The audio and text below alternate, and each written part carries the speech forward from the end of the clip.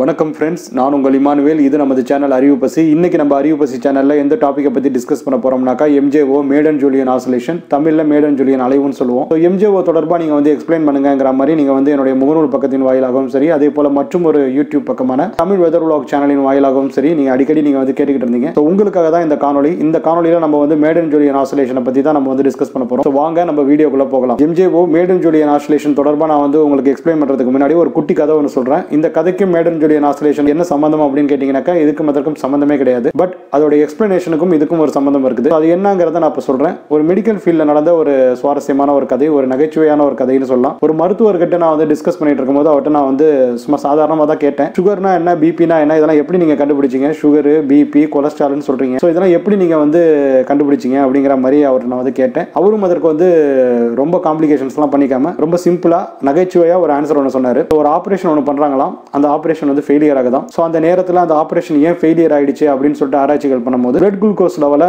நம்ம வந்து நார்மலாக வச்சுக்க வேண்டியது அவசியம் அப்படிங்கிற மாதிரி ஒரு கான்செப்ட் அவங்க கொண்டுட்டு வராங்க. ஸோ அதனால பார்த்தீங்கன்னாக்கா சுகர் லெவலை அப்பதான் வந்து அவங்க வந்து ஐடென்டிஃபை பண்றாங்க. சுகர் லெவலை ஒரு ஆபரேஷன் பண்ணும்போது நம்ம வந்து மெயின்டைன் பண்ண வேண்டியது அத்தியாவசியமா இருக்குது அப்படிங்கிற மாதிரி ஒரு கான்செப்டை அவங்க வந்து முன்னிறுத்துறாங்க. அதன் பிறகு பார்த்தீங்கன்னாக்கா சுகர் லெவலை கண்ட்ரோல் வச்சுட்டு ஒரு ஆபரேஷன் ஒன்று பண்றாங்க. ஸோ அப்பயும் பார்த்தீங்கன்னாக்கா ஒரு ஆபரேஷன் ஃபெயிலியர் ஆகுது. அந்த நேரத்தில் அது எதனால, சுகர் லெவல் தான் கண்ட்ரோல்ல இருக்க, அப்புறம் ஏன் அந்த ஆபரேஷன் ஃபெயிலியர் ஆகுது அப்படின்னு சொல்லிட்டு அவங்க ஆராய்ச்சிகள் பண்ணும்போது பிளட் பிரஷருங்கிற ஒரு கான்செப்ட் உள்ள கொண்டு வராங்க. ரத்த கொதிப்பையும் நம்ம வந்து கட்டுக்குள்ள வைத்துக் கொள்ள வேண்டியது அவசியம் அப்படிங்கிற மாதிரி ஒரு கான்செப்ட் அவங்க வந்து முன்னிறுத்துறாங்க. இப்பயும் ஒரு ஆபரேஷன் ஒன்று பண்றாங்க, அதுவும் ஃபெயிலியர் ஆகுதான். பிளட் சுகர் லெவலும் வந்து நார்மலா இருக்குது, அதே போல பாத்தீங்கன்னாக்கா பிளட் பிரஷரும் வந்து நார்மலா இருக்குது. இருந்தும் ஏன் இந்த ஆபரேஷன் ஃபெயிலியர் ஆகுதுன்னு அவங்க ஆராய்ச்சி பண்ணும்போது அப்போ ஒரு புதுசா ஒரு விஷயத்தை கொண்டுட்டு வராங்க. அதுதான் வந்து கொலஸ்ட்ரால். கொலஸ்ட்ராலையும் ஒரு ஆவரேஜ் வேல்யூக்குள்ள நம்ம கட்டுக்குள்ள வைத்துக் கொள்ள வேண்டியது அவசியம் அப்படிங்கிற மாதிரி ஒரு கான்செப்ட் கொண்டுட்டு வராங்களாம். இதை வந்து அவர் வந்து நகைச்சுவையா சொன்னது. ஸோ அதை ஏன் இந்த நேரத்தில் நான் வந்து இங்க வந்து சொல்றேன்னாக்கா, வானிலையும் அப்படிதான். நம்ம ஒவ்வொரு விஷயங்களையும் வந்து பாத்தீங்கன்னாக்கா நம்ம வந்து புதுசா கண்டுபிடிச்சிக்கிட்டே இருப்போம். அதாவது எப்பப்பெல்லாம் ஒரு எரர் வருதோ, அதாவது எல்லா சாதகமான சூழல்களும் நிலவும் பொழுது நமக்கு வந்து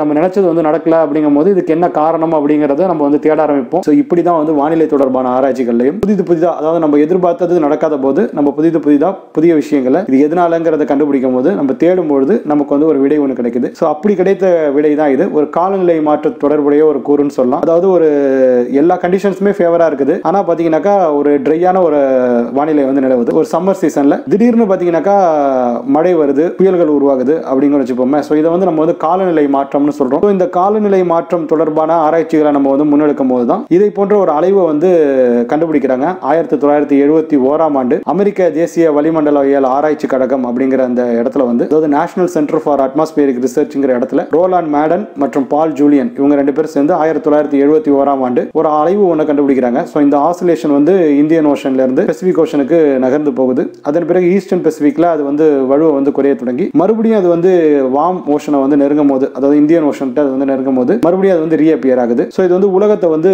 சுத்தி வருது 30 முதல் 60 நாட்கள்ல அப்படிங்கிற மாதிரி ஒரு கான்செப்ட் எடுத்து வச்சுக்கிட்டு அவங்க வந்து ஒரு அலைவை வந்து முன்னெடுக்கிறாங்க, ஒரு ஆசிலேஷன். அந்த ரோலாண்ட் மேடன் அவருடைய பேர்ல இருக்கிற அந்த மேடன், அதே போல பாத்தீங்கன்னாக்கா பால் ஜூலியன் அவருடைய பேர்ல இருக்கிற இந்த ஜூலியன், இது ரெண்டுத்தையும் இணைத்து மேடன் ஜூலியன் ஆசிலேஷன் அதுக்கு வந்து பெயரிடப்படுது. எல் நினோ சதர்ன் ஆசிலேஷன் மாதிரி, அதாவது எல் நினோ தெற்கு அலைவுன்னு சொல்லுவோம். அதை நம்ம எக்ஸ்பிளைன் பண்ணும்போது நம்ம வந்து பார்க்கிறது என்னன்னாக்கா, ஒரு equatorial Pacific ஓஷன்ல western Pacific ஓஷனுக்கும் eastern Pacific ஓஷனுக்கும் இடையில ஏற்படுற அந்த வெப்பநிலை வேறுபாடுகள் தான். இது வந்து பாத்தீங்கன்னாக்கா warm ocean current, gold ocean கரண்ட்னு சொல்லுவோம். ஸோ இது வந்து ஆசிலேட் ஆயிட்டு இருக்குது வெஸ்டர்ன் பசிபிக் ஓஷனுக்கும் ஈஸ்டர்ன் பசிபிக் ஓஷனுக்கும். இன்னும் கரெக்டா சொல்லணும்னாக்கா equatorial western Pacific ஓஷனுக்கும் equatorial eastern Pacific ஓஷனுக்கும், அதாவது பூமத்திய ரேகை அருகே இருக்கக்கூடிய மேற்கு பசிபிக் பெருங்கடலுக்கும் கிழக்கு பசிபிக் பெருங்கடலுக்கும் இந்த வார்ம் ஓஷன் கரண்ட் மற்றும் கோல்டு ஓஷன் கரண்ட் ஆனது ஆசிலேட் ஆயிட்டு இருக்குது அங்கும் இங்குமா. ஸோ இதை தான் நம்ம வந்து என்சோன் சொல்றோம், எல் நினோ சதர்ன் ஆசிலேஷன். இது வந்து பாத்தீங்கன்னாக்கா ஒரு ஸ்டாண்டிங் பேட்டர்ன், அதாவது பாத்தீங்கன்னாக்கா அந்த பசிபிக் ஓஷன்ல தான் அது வந்து நிகழ்ந்துகிட்டு இருக்குது. Equatorial eastern Indian ஓஷனுடன் ஒப்பிடுகையில western Indian ஓஷன்ல, equatorial western Indian ஓஷன்ல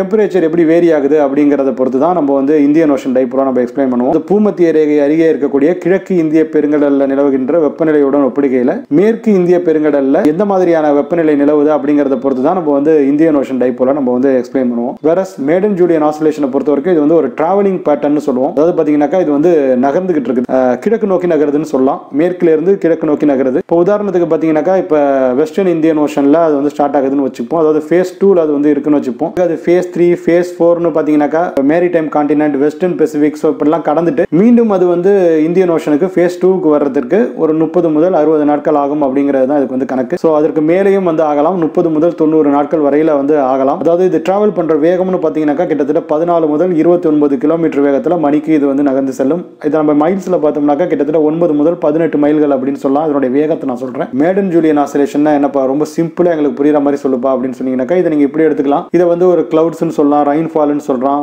விண்டுன்னு சொல்லலாம், ப்ரெஷர்னு சொல்லலாம். இது வந்து மூவ் ஆகுது, அவ்வளோதான். இது வந்து ஒரு மூவிங் பேராமீட்டர், இது ஒரு மூவிங் பேட்டர்ன். ரெயின்ஃபால் வந்து அப்படியே நகர்ந்துகிட்டே இருக்குது, ஒரு இடத்துல இருந்து அப்படியே போகுது. கிளவுட்ஸ் அது மாதிரி வந்து மூவ் ஆகிட்டே இருக்குது அப்படின்னு நீங்கள் இது வச்சிங்க. இது வந்து எப்படி நகருதுனாக்கா வெஸ்ட்லேருந்து ஈஸ்ட் நோக்கி நகருது. மேடன் ஜூலியன் ஆசிலேஷனை பொறுத்த வரைக்கும் நம்ம பார்த்தீங்கன்னாக்கா இப்போ நம்ம வந்து 2 ஃபேஸ் சொல்கிறோம். ஒன்று வந்து ஆக்டிவ் ஃபேஸ் ஆர் கன்வெக்டிவ் ஃபேஸ்னு சொல்கிறோம். இன்னொன்று பார்த்தீங்கன்னாக்கா ட்ரை ஃபேஸ். ஆக்டிவ் ஃபேஸ்க்கு முன்னும் பின்னும் பார்த்தீங்கன்னாக்கா இந்த ட்ரை ஃபேஸ் தான் இருக்கும். பார்த்தீங்கன்னாக்கா நமக்கு இந்த வருடம் 2019 வருடம் அக்டோபர் மாதம் 2வது வார வாக்கில் பார்த்தீங்கன்னாக்கா MJO வந்து நம்மளுடைய பேசினுக்கு வந்தது, அதாவது இந்தியன் ஓஷனுக்கு வந்தது ஃபேஸ் 2க்கு. ஸோ அதன் பிறகு பார்த்தீங்கன்னாக்கா ஒரு சிறப்பான அக்டோபர் மாதம் நமக்கு வந்து இருந்தது. தமிழகத்தை பொறுத்த வரைக்கும் நம்ம கடந்த சில ஆண்டுகளில் சிறப்பான ஒரு அக்டோபர் மாதம்னு சொல்லலாம். இந்த ஆண்டு 2019 ஆண்டில் ஓரளவு நல்ல மழை வந்து பதிவானுச்சு அக்டோபர் 2வது வாரத்திற்கு பிறகு. அதே போல் பார்த்தீங்கன்னாக்கா அதன் பிறகு நவம்பர் மாதத்தில் நமக்கு சொல்லிக்கொள்ளும் அளவுக்கான மழை இல்லை. ஸோ MJOவும் நம்மள்ட்ட வந்து இல்லை. வேற இப்போ இந்த மாத இறுதியில், நவம்பர் மாத இறுதியில் அடுத்த சில நாட்களில் MJO வந்து நம்மளுடைய பேசினுக்கு வருது, திரும்பவும் இந்தியன் ஓஷனுக்கு வருது ஃபேஸ் 2க்கு. ஆப்வியஸ்லி பார்த்தீங்கன்னாக்கா 28ஆம் தேதிகள் முதல் மழையின் அளவு வந்து தமிழகத்தில் வந்து அதிகரிக்கிறதுக்கான சாத்தியக்கூறுகள் இருக்குது. ஸோ MJO வந்து நம்ம பேசினுக்கு வர்றதுனால டிசம்பர் முதல் வாரத்திலேயே வந்து மழையின் அளவு தமிழகத்தில் வந்து அதிகரிக்கிறதுக்கான சாத்தியக்கூறுகள் இருக்குது. ஸோ இது நீங்கள் கண் கூட பார்க்க தான் போறீங்க. ஸோ அப்போ தான் உங்களுக்கு MJO உடைய தாக்கம் என்ன அப்படிங்கிறது வந்து தெரிய வரும். ஸோ MJO பொறுத்த வரைக்கும் நான் சொன்ன மாதிரி அந்த ஆக்டிவ் ஃபேஸ் ஆர் கன்வெக்டிவ் ஃபேஸ்ங்கிறது அந்த என்ஹான்ஸ்டு ரெயின்ஃபால் ஆக்டிவிட்டி, அதாவது மழையின் அளவு அதிகரிக்கிறது தான் குறிக்குது. ஸோ இந்த நேரத்தில் என்ன நடக்குது அப்படின்னு பார்த்தீங்கன்னாக்கா கன்வர்ஜென்ஸ் வந்து சர்ஃபேஸில் நடக்குது. விண்ட் வந்து கன்வர்ஜ் ஆகுது. ஆட்டோமேட்டிக்காக வந்தீங்கன்னா விண்ட் அப்வீலிங் இருக்குது, ஏர் அப்வீலிங் இருக்குது. ஸோ காற்று மேல் எழும்புதல்னு சொல்லலாம். ஸோ காற்று மேல் எழும்பும்போது கன்வெக்ஷன் நடக்குது. ஸோ கன்வெக்ஷன் வந்து நமக்கு வந்து மழையை வந்து அதிகரிக்குது.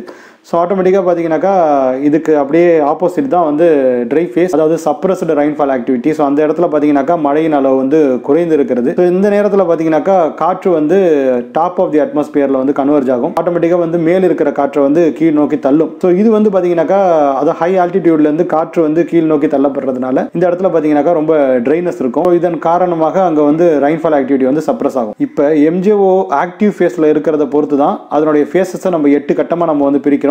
Face 1, face 2, face 3, face 4, face 5, face 6, face 7, face 8 அப்படிங்கிற மாதிரி. ஸோ ஃபேஸ் 2 பொறுத்த வரைக்கும் அதுதான் நம்மளுடைய வெஸ்டர்ன் இந்தியன் ஓஷன். ஃபேஸ் 3 பொறுத்த வரைக்கும் அது நம்ம eastern Indian ocean. So face 2 and face 3ல இருக்கும்போது பார்த்தீங்கன்னாக்கா இந்தியன் ஓஷனில் சிறப்பான அளவு மழை இருக்கும். அதனுடைய ஆம்ப்ளிடியூடும் ரொம்ப முக்கியம், அது எந்த அளவுக்கு வலுவாக இருக்குங்கிறது. ஸோ ஒன்றை விட அதிகமான ஆம்ப்ளிடியூடில் இருக்கும்போது அது வந்து ரொம்ப வலுவாக இருக்குது அப்படிங்கிற மாதிரி நம்ம வந்து சொல்லுவோம். ஃபேஸ் 4 அண்ட் ஃபேஸ் 5ங்கிறது வந்து மேரிடைம் காண்டினென்ட், அதாவது இந்தோனேஷியா, பிலிப்பைன்ஸ்லாம் இருக்கு இல்லையா. ஸோ இதுதான் நம்ம வந்து மேரிடைம் காண்டினென்ட்னு சொல்லுவோம். இந்த இடத்துல ஃபேஸ் 4ல வந்து MJO இருக்கும்போது கூட நமக்கு வந்து மறைமுகமான தாக்கம் இருக்கும். அதாவது நமக்கு வந்து இங்கே வந்து கன்வெக்ஷன் வந்து அதிகமாக தான் இருக்கும். வங்கக்கடல் பகுதிகளில் மறைமுகமான ஒரு சப்போர்ட் வந்து இருக்கும். ஃபேஸ் 6 அண்ட் ஃபேஸ் 7 பொறுத்த வரைக்கும் அது வந்து வெஸ்டர்ன் பெசிபிக்கை குறிக்குது, ஜப்பான், அதே போல் சென்ட்ரல் பெசிபிக் ஓஷன் அந்த பகுதிகளெலாம் குறிக்குது.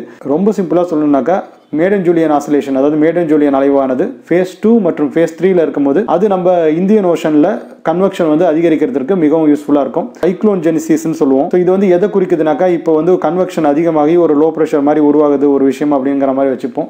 அது ஃபர்தராக இன்டென்சிஃபை ஆகி அதற்கு மேலே மேலே மேலே அது வந்து இன்டென்சிஃபை ஆகி ஒரு சைக்ளோனை உருவெடுக்கிறதுக்கான சாத்தியக்கூறுகள் எந்த அளவுக்கு இருக்குது அப்படிங்கிறத வந்து ஆராயறது தான் சைக்ளோன் ஜெனிசிஸ்ன்னு சொல்லுவோம். ஸோ இந்த சைக்ளோன் ஜெனிசிஸுக்கு வந்து இந்த MJO வந்து பயங்கரமாக சப்போர்ட் பண்ணும்.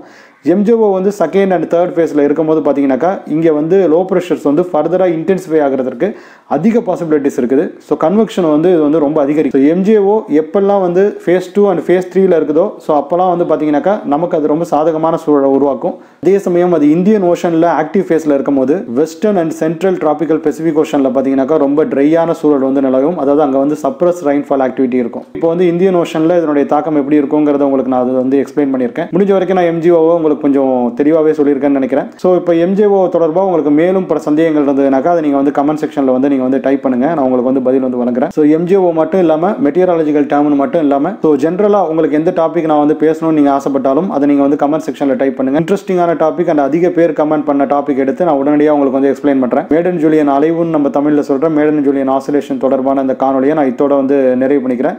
இந்த காணொலி உங்களுக்கு பிடிச்சிருந்ததுன்னா அந்த காணொலியை நீங்கள் லைக் பண்ணுங்கள். உங்களுக்கு பயனுள்ளதாக இருக்குன்னு தோணுச்சுனாக்கா உங்கள் நண்பர்கள்கிட்ட நீங்கள் வந்து ஷேர் பண்ணுங்கள். அண்ட் மறக்காமல் நம்ம சேனலை சப்ஸ்கிரைப் பண்ணுங்கள். நன்றி, வணக்கம்.